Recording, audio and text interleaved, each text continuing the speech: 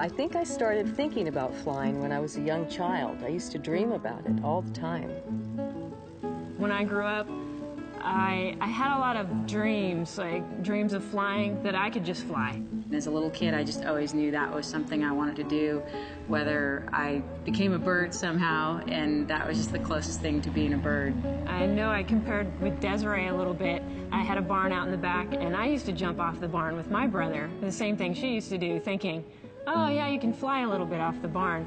Soaring with my hands out, building the little crates with the wings on them, trying to imagine myself flying. Thought, wouldn't it be nice to be up there, all alone in an airplane, doing what I want to do, see what I want to see, and that's what prompted me. There are some feelings about flying that defy description. Only the best poets in the world can probably do that properly. Robert Louis Stevenson's verse of poems for children said, how I love to go up in a swing, up in the air so high. It's the loveliest thing that ever a child could do. Up in the air and over the sky, so I could see so wide, rivers and trees and valleys all over the countryside.